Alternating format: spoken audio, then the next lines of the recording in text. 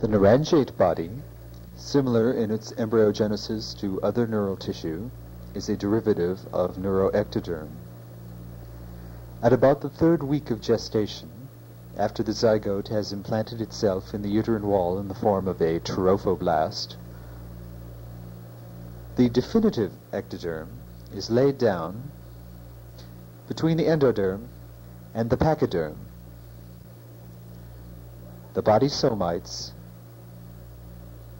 splanchnic mesoderm, and discordal plate invaginate into a pocket of dorsal mesenchyme and condense to form the spherical fibrous coat of the Naranjate body, which is known as the rhindencephalon or the pila mater. The primitive Naranjate body is sometimes called the zippity doodah. At birth, the Naranjate is found to lie inferior to the kidney, where it is supplied with blood from the renal artery. By the 1st year of age, the body migrates superiorly to lie in its adult position in the foramen magnum, and has also changed arterial supply from the renal to penile arteries.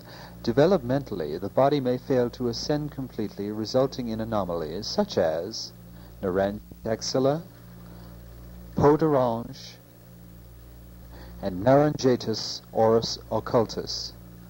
Do you follow? A dissection of the mature Naranjate body is now in order.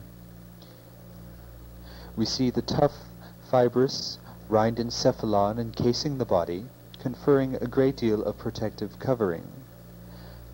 Stripping away the coat,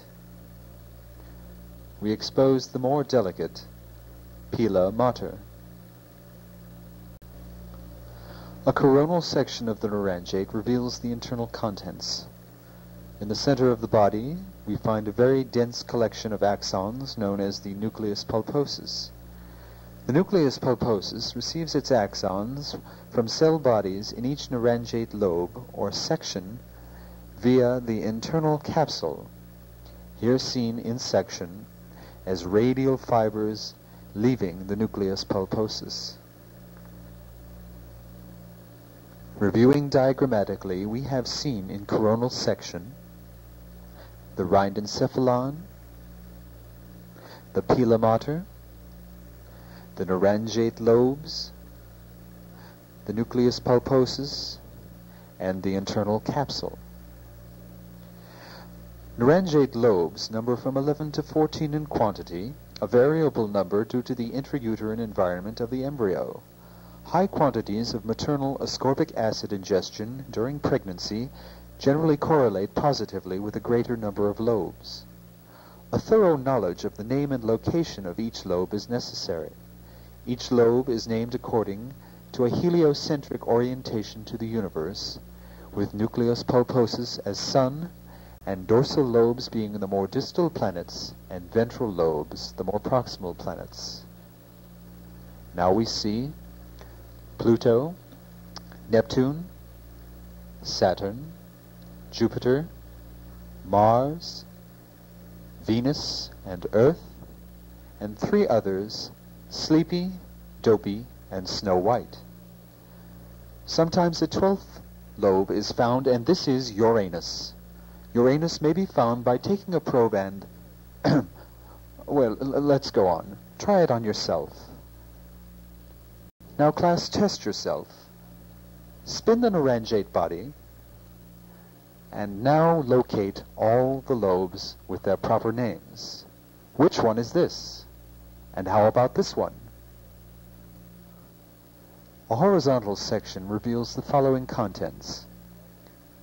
We see the longitudinal extent of the nucleus pulposus, fibers entering again from cell bodies in the lobes, exiting from the body via the head of the Naranjate, or the guava. Also note the presence of the main nuclei of the lobes known as the ptamens. These bodies are secretory in function and exude CSF or citrate sticky fluid, which bathes and protects the cell bodies of the Naranjate lobes. Reviewing again diagrammatically, note the rhinencephalon, the pila mater, the nucleus pulposus leaving the guava, and putamen. The putamens fuse with lobe cell nuclei to form the pileostriatum. Pathology. Often an adult naranjate body will malfunction and hyposecrete the CSF. In this case, donor naranjate bodies can be used to derive CSF and may be administered orally.